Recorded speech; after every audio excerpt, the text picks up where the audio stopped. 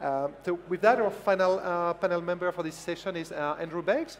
Andrew is a professor of cancer genetic and surgery at Birmingham University, the hospital in Birmingham, in the UK.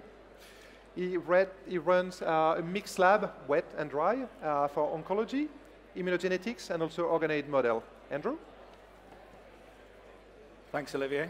Thanks all for coming to listen to my talk today, and thanks to my lab for sitting there who do all the hard work. Joe and Nick there. I can't take credit for most of this.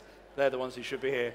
I'm going to talk about what we like to specialize in the lab, which is doing things that other people say are impossible. So people say you can't get mutations out of ctDNA or Nanopore, and hopefully I'm going to prove to you that you can.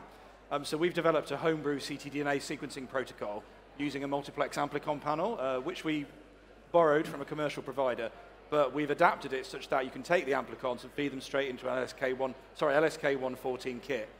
The reason we've done this is because the current methods for ctDNA analysis, hybridization, are slow, and so by using PCR, we can very rapidly go from a sample to a result within about 8 hours.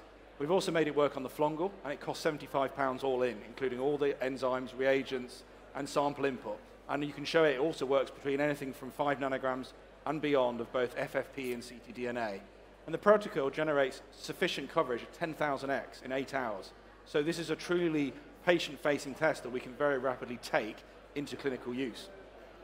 Now, they said you can't detect low variant allele frequency with Nanopore, so this is IGV for those who haven't seen it before, and the top panel is non-duplex, but the bottom panel there is duplex sequencing to show you the power that duplex sequencing adds to these amplicon runs. And this is KRAS codon 12 and 13, which is one of the most commonly mutated oncogenes. And in this reference sample we use, with another variant allele frequency about 15 and 6%, you can see that both the duplex and the non-duplex detect it.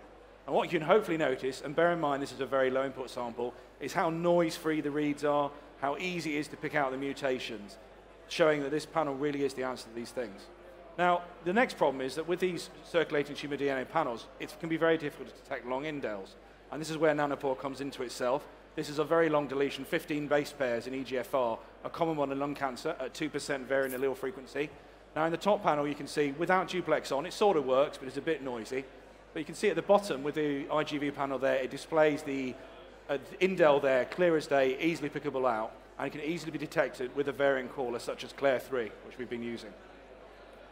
Final one, PIK3CA, E45K, another common variant that you detect in lung cancer and circulating tumor DNA. Once again, 1.5 variant allele frequency, very easily pickable outable. You can see at the top there, it's relatively noisy, but duplex removes all the noise. So we've shown now with this panel, which can take commercial PCR panels, modify them and put them into Nanopore, we can get a variant allele frequency of down to about 0.1 to 0.2%, which is a really transformative technology for circulating tumor DNA analysis. So when we compared it to a reference panel, we detected 95% of the mutations in the Siricare ctDNA reference panel that were covered by our panel. The only one that wasn't detected was one with a 1% variant allele frequency, and we think this has nothing to do with the panel. We did detect it. It's to do with the tweaks we need to make to the duplex caller. Thank you very much.